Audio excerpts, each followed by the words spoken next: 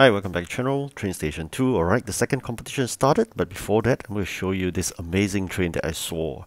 Yes, this is the one. I think it's from the event pass, and some people just actually spend money to get it. I'm going to show you how fantastic it looks like. Wow, this is a video that share with a lot of people who are amazed at it, by it. So apparently I saw this video and I really want to capture it to share with you. I think this is really a great sharing by the very generous owner of this fantastic and beautiful train. Just take a look at this. I think I wish this is one of these free trains, but no, this is from the event where I need to pay in order to get this train. But I think people who spend that couple of dollars really love this train a lot, and I think it looks really amazing, don't you think so? I mean, especially this part. Wow. So alright, before that, I'm gonna share with you this what I get from those containers as usual. Something really expecting much is just these common trains, but now sometimes when you do get really lucky like this.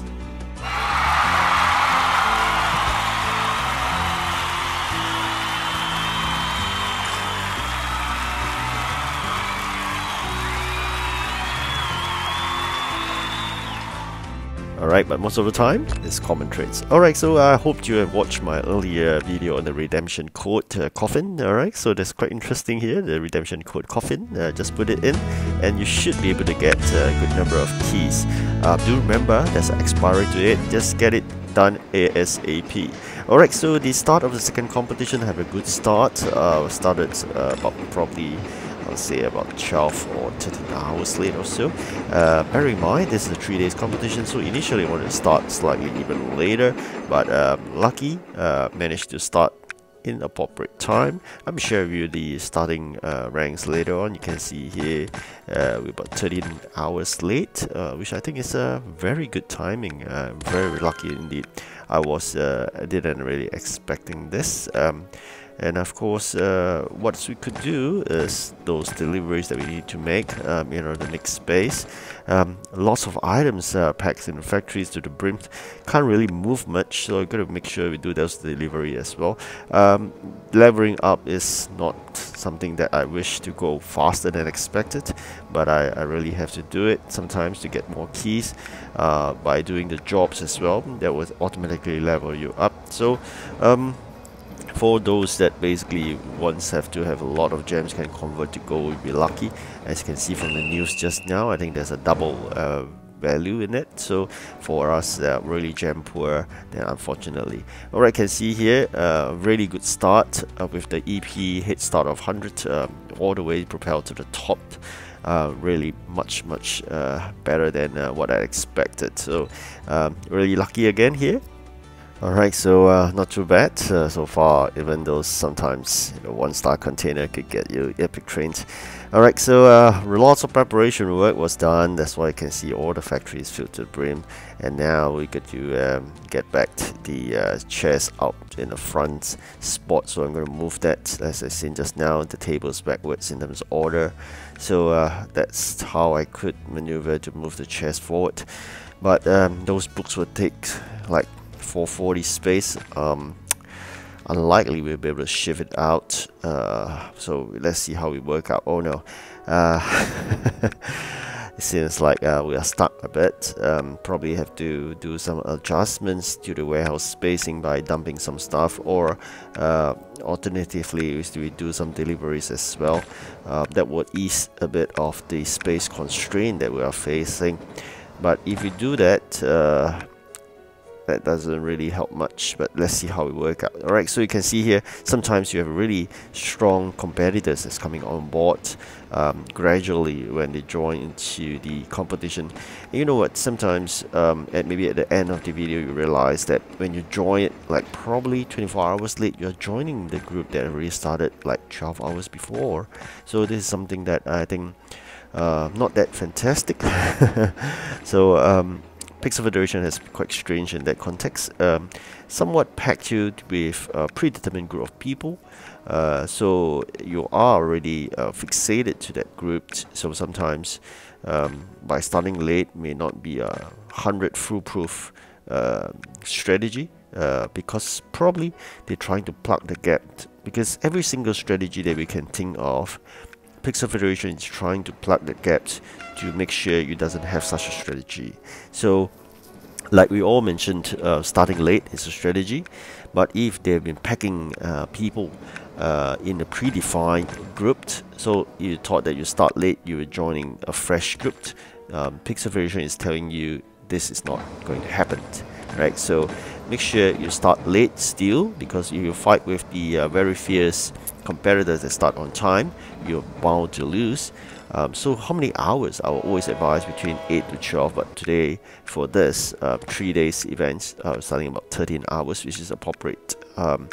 And also, I mean, there are other strategies of 99%.